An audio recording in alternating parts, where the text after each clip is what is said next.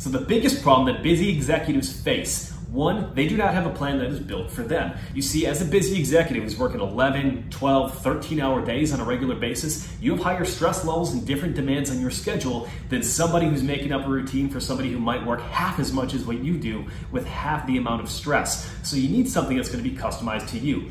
Number two, you need to have a specific plan going in. You see, meal prep during the week works because you don't have to make a decision. You just eat the food that was already in front of you. But let's think, if you go to a bar and you've got drinks in front of you, and then you see a full menu full of cheese fries, onion rings, all that great stuff.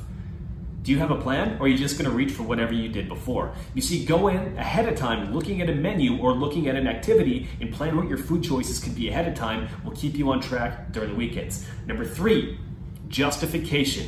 A lot of people will justify eating junk food, going out and drinking more because everybody else is doing it. In fact, we're tribal creatures. We want to be able to fit in. However, you have to remember that the majority of people are not happy with the way that they look. They're not happy with the way that they perform. And if you're a high performer, you want to meet your potential. So in order to meet that potential, you don't need the justification of anybody else. You need to keep laser focused on what you want to accomplish. So don't let that justification seep in that everybody else is doing it. Well, hold yourself to a higher standard and take yourself to that next level.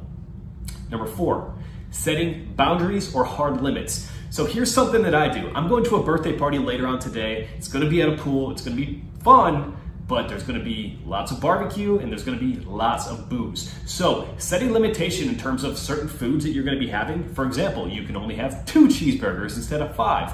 Or you set maybe a 5-drink limit for the week and stick within that boundary. For example, I'll use a 5-drink limit throughout the week so I can still go out, I can have a cocktail, a glass of wine, socialize. If I need to do a business dinner, I can still fit in and do those components, but I set a boundary to stay within those lines. And then finally, number 5, discipline and accountability. You see, at the end of the day, discipline is going to bring you through to the end. And you're an extraordinarily disciplined professional already when it took the steps that you needed to get to where you are professionally. So you have that hardware, you have that wired into you already, and now it's just gonna be a matter of applying that directly to your fitness. But if you need that additional step of accountability, having somebody to hold you to that standard that you want to achieve to become the best version of yourself, then that's exactly where a coach like I or anybody else within the Bach Performance Program can come to help you. So if you want to talk specifically about getting the accountability and the structured plan that you need to not backslide on weekends, all you need to do is click on my picture and send me a message and we'll talk about how to help.